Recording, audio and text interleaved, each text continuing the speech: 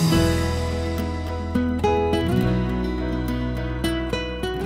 next on Back to the Bible, Warren Wiersbe continues to talk about God's Word being our spiritual food. All of God's people possess life. Now, this life demands nourishment. The inner person has an appetite. When you're saved, God gives to you life down inside, and your inner person gets hungry for spiritual food. The way you care for the outer person, the body, must also be the way you care for the inner person, the soul, the spirit.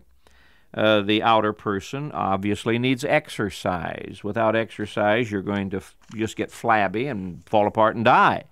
Well, we're supposed to exercise ourselves unto godliness. 1 Timothy chapter 4, verse 8. For bodily exercise profits a little. That means for a little time. It's good, nothing wrong with it. But godliness is profitable for all things, having promise of the life that now is and of that which is to come. That's why in verse 7, Paul wrote to Timothy, exercise yourself rather to godliness. The outer man needs exercise. The inner person needs exercise. The outer person needs cleansing. We take showers or baths. We wash our hands frequently during the day. We keep ourselves clean. Why? Because dirt leads to disease and infection and trouble, sickness. Well, the inner person needs cleansing. Psalm 51, David prayed, wash me. He says that in verse 2 and in verse 7. Wash me. We need to be cleansed within. Search me, O God, and know my heart. Try me and know my thoughts. See if there be any wicked way in me. We need to come to the Lord for cleansing of the inner person. Now, the inner person needs to be clothed. Just as the outer person needs to be clothed, we wouldn't think of going out in public without clothing. Well, the inner person needs to be dressed up as well. Colossians chapter 3, Paul describes the garments of God's grace that need to be worn on the soul, on the inner spirit. He tells us to put off the dirty things, put to death fornication and uncleanness. Put these things off. Get rid of them.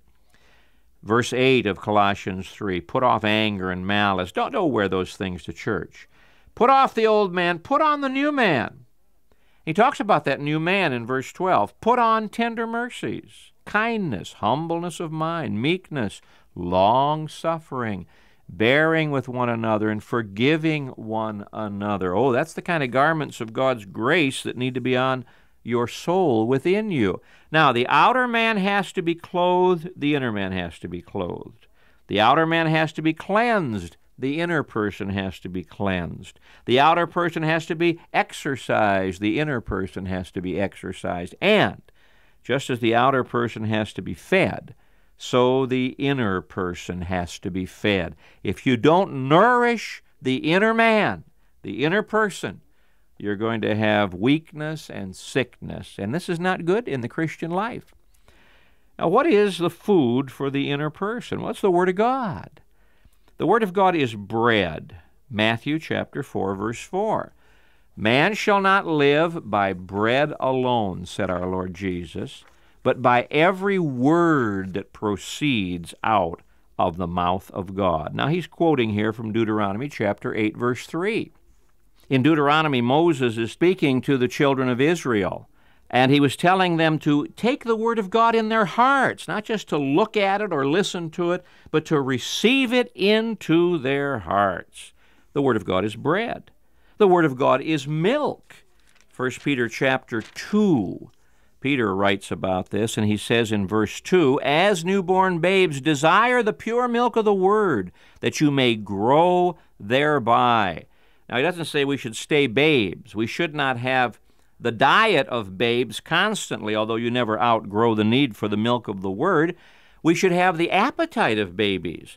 The Word of God is the milk that helps us to grow. 1 Corinthians chapter 3, the Word of God is meat.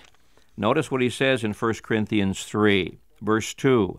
I fed you with milk and not with solid food or meat. For until now you were not able to receive it, even now you are still not able.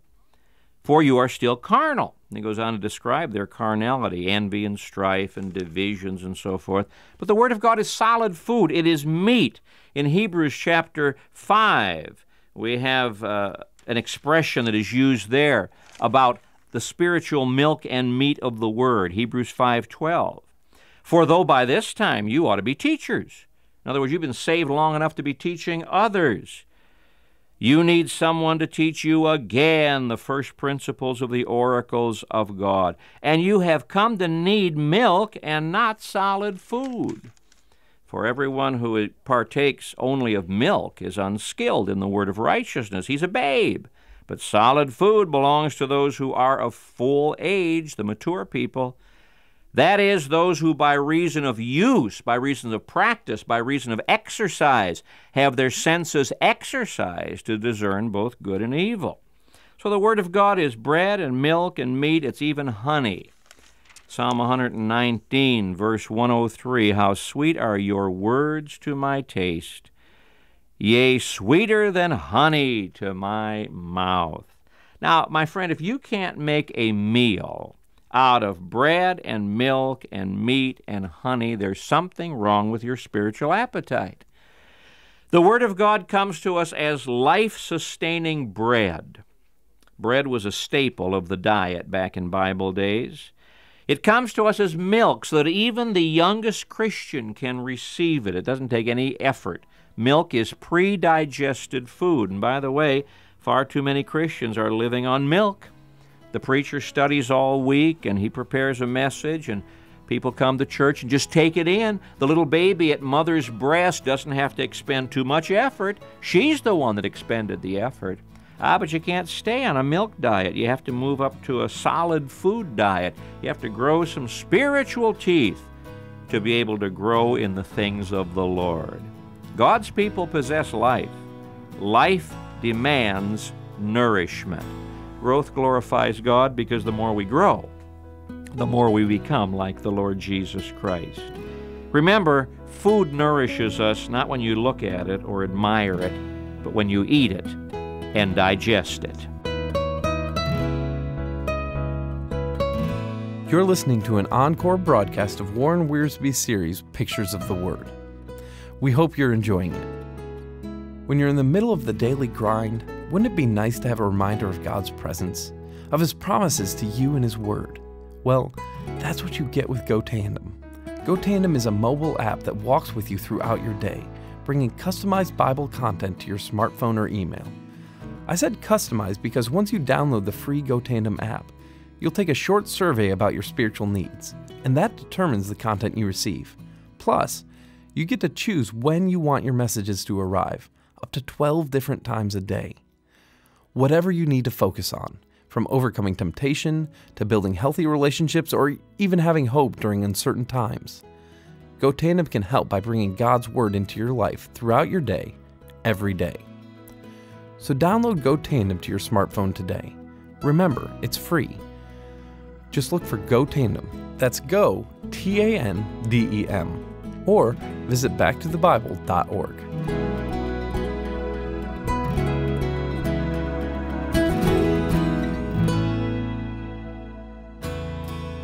Why not take some time today to read, reflect, and respond to God's Word in your life? Here's Psalm 139. O Lord, you have searched me and know me. You know when I sit down and when I rise up. You discern my thoughts from afar. You search out my path and my lying down, and are acquainted with all my ways. Even before a word is on my tongue, behold, O Lord, you know it altogether. You hem me in, behind and before, and lay your hand upon me. Such knowledge is too wonderful for me. It is high, I cannot attain it. Where shall I go from your spirit? Or where shall I flee from your presence? If I ascend to heaven, you are there. If I make my bed in Sheol, you are there. If I take the wings of the morning and dwell in the uttermost parts of the sea, even there your hand shall lead me, and your right hand shall hold me. That passage was from Psalm 139.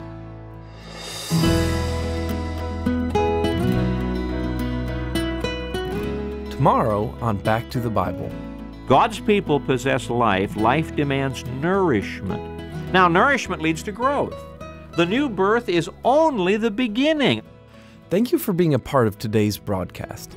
We invite you to tune in again to the next Back to the Bible as Warren Wiersbe continues to talk about God's Word being our spiritual food.